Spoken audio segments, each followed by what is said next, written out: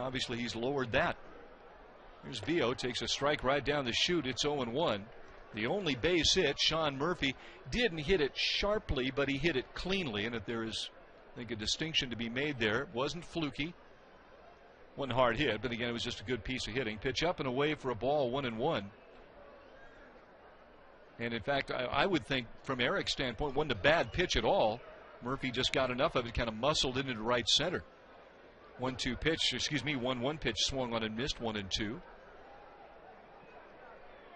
some baseball basics after this half inning and let you know we have on tap for tomorrow. Yep, Vio stepping out, took a while. 2 strikes in the count. 1-2, bases empty, 2 down. And by the way, Murphy's base hit came on an at-bat that started 0-2. That's how close Lauer is to a perfect game at this point in time. Because he hadn't walked anybody and he's given up just the flare base hit. Vio reaches over, pounds that dish as he does. Well, Lauer had just been outstanding, and boy, he is really putting the Hounds on the edge of an abyss here. Swinging a foul back. It's 1-2. At the top of the 7th in Frisco, and the Corpus Christi Hooks are leading Frisco 3-0.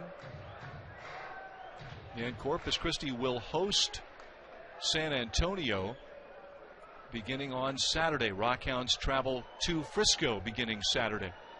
And one of those 2 clubs will then make the trip to San Antonio. Pitch, breaking ball just low and away. That did not miss by much. 2-2.